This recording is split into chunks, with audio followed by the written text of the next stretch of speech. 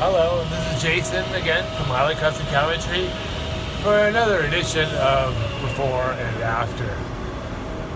Here is another example of what annoys me. Got a whole bunch of tools and routers, all the cords around the tool, and just general unorganization and a waste of space. Here we are with part 2 of our video of what annoys you and before and after shots. So earlier you saw what annoyed me in my drawers when it came to the routers. Here's the after shot. There we go. All taken care of.